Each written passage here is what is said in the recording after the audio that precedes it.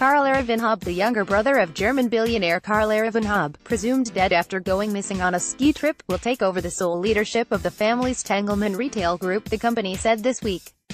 Christian Haub and his brother, who belonged to one of Germany's wealthiest families, had been co-CEOs since 2000. The 150-year-old group owns a number of chains, including the Kick low-cost clothing stores and OB home improvement outlets. Karl-Erivan Haub vanished during a ski outing in the Swiss Alps on April 7, and family members said last week they had given up hope of finding the 58-year-old alive despite a huge multinational search effort. "The loss of our brother is a tragedy for our family, but it does not endanger the continued existence of our family business," Christian Haub, 53, said in a statement. "Our common goal was always to pass on a strong company to the next generation. I plan to stick to that goal and will do my utmost to achieve it."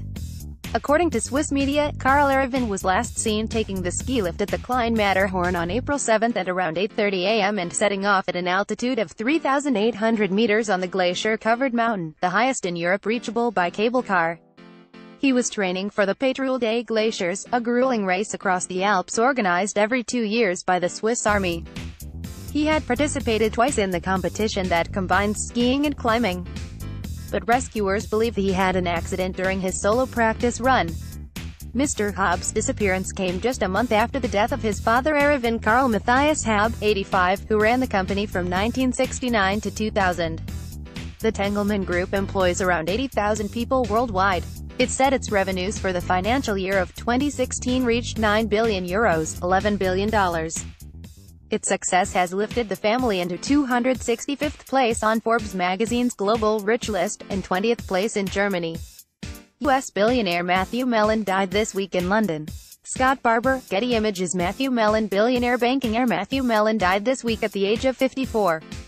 His cousin Peter Stefeich confirmed Mr. Mellon's death but declined to provide any details. He had struggled with drug addiction, and reports said he died at a rehabilitation center in Cancun, Mexico. Mr. Mellon comes from the Mellon and Drexel families of Bank of New York. Mellon and Drexel Burnham Lambert. According to Mr. Mellon's LinkedIn account and documents of the Securities and Exchange Commission, he attended the Wharton School and later worked in fashion, telecommunications and finance, most recently as an advisor for the digital currency company Ripple Labs. Mr. Mellon is survived by his first wife, fashion designer Tamara, his second wife, fashion designer Nicole Hanley, and 3 children. Testifying at a trial where Mr. Mellon was acquitted of hiring a private detective to snoop into Tamara Mellon's finances, the co-founder of Jimmy Choo Shoes said she and her husband had met at a meeting of Narcotics Anonymous when both were recovering from addiction. The two married in 1999 at Blenheim Palace, one of England's grandest homes, with friends Elizabeth Hurley and actor Hugh Grant among the guests. They divorced several years later. Chief executive of Amazon, Jeff Bezos. Jason Redmond, AFP. Jeff Bezos. Amazon.com chief executive Jeff Bezos said the e-commerce giant has exceeded 100 million paid Prime subscribers and will continue to invest to meet ever-rising customer expectations. Mr. Bezos noted the milestone in his annual shareholder letter, published Wednesday.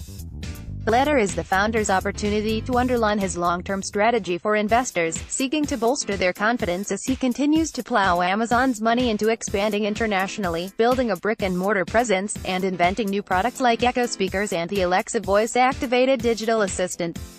Prime subscribers pay monthly or annual fees in exchange for quick delivery of online orders, music and video streaming, and free online photo storage.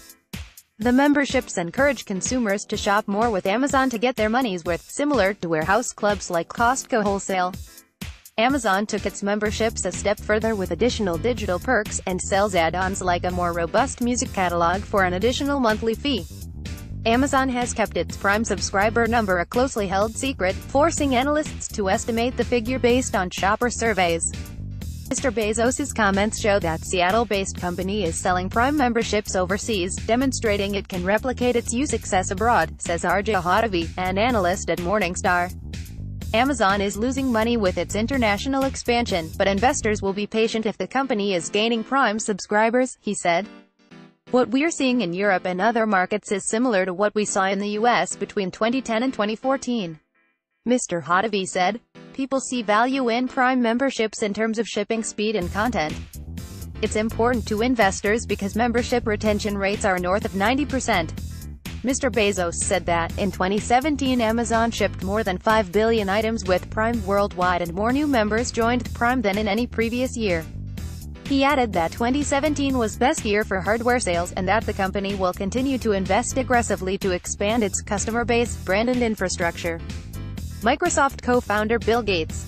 Anna McKay, Reuters. Bill Gates. When it comes to making an impact on the future of medicine, billionaire philanthropist Bill Gates is looking to new vaccine technology and research on the bacteria that inhabit your gut. Vaccines that use a mirror image of DNA to halt the growth of bacteria and viruses appear capable of speeding development of the prevention tools dramatically, Mr. Gates said. The vaccines, based on a genetic messenger called mRNA, are under development by companies including Moderna Therapeutics and CureVac GmbH. Even if a new pandemic broke out of something you'd never seen before, you might be able to get a new vaccine developed in months, as opposed to years, he said on the sidelines of a meeting on malaria in London. Rapid advances are also taking place in the study of the microbiome, the bacteria and other microorganisms that live in the human digestive tract, helping researchers explore the cause of malnutrition, said Mr. Gates, the co-founder of Microsoft. More than 100 startups are looking at the field, leading to lots of insights for many different diseases, he said. Investors ranging from venture capitalists, venture partners and flagship pioneering to pharma giants Bristol-Myers Squibb and Johnson. The foundation, the world's largest private charity, provided $4.6 billion in 2016 grant support and focuses on areas such as HIV, malaria and tuberculosis, according to its website. Hedge fund manager Steve Cohen. Photo, Bloomberg. Steve Cohen. Hedge fund manager Steve Cohen is bringing his passion for tech startups to Asia, along with his checkbook. Point72 Ventures, which invests mostly the billionaires' money in early-stage companies, is starting to evaluate prospects on the continent after putting millions of dollars into startups in the Americas and Europe. Asia presents a chance to swing big because it's unburdened by technological infrastructure, particularly in financial services, said Matthew Grenade, who oversees investments at the venture capital arm of Cohen's Point72 Asset Management. Many parts of the developed world, such as the U.S., spent decades to build such infrastructure, making it harder for them to adapt, he said. Here, when suddenly you have a huge population moving into the middle class that was never served before and no technologies that were available to support them, you could just build from scratch and leapfrog. Pete Casella, who leads the venture capital firm's investments in financial services technologies. Mr. Grenade manages a 10-person team in the U.S., where Point72 Ventures has done most of its deals so far, along with a few in Europe and Latin America. Asia is the next frontier, he said. Acorns Grow, which offers an investing and savings app for people with limited disposable income, is one of the more than 24 investments that Point72 Ventures has made over the past 2 years. Others include Hanatef, a London-based firm that helps launch exchange-traded funds, and Extend Enterprises, a New York startup that allows business card holders to securely share their credit cards with employees and freelancers. While Grenade said deal sizes range from $250,000 to $10 million, it's not just about the money for Mr. Cohen, who's worth $12.1 billion according to the Bloomberg Billionaires Index, a ranking of the world's 500 richest people. Mr. Cohen has a soft spot for those entrepreneurs with a passion to excel and shares almost a kinship with them, Mr. Grenade said. These are not huge checks we are writing, Mr. Grenade said. But Steve is involved in every one of them. He meets with almost every company we invest in. He enjoys spending time with them. Point72 Ventures is not open to investors apart from Cohen and some eligible employees. While it is a wholly separate entity from Point72 Asset Management, the bigger investment firm can come in at a later stage of a portfolio company's life cycle and inject larger sums of money if needed, Mr. Casella said.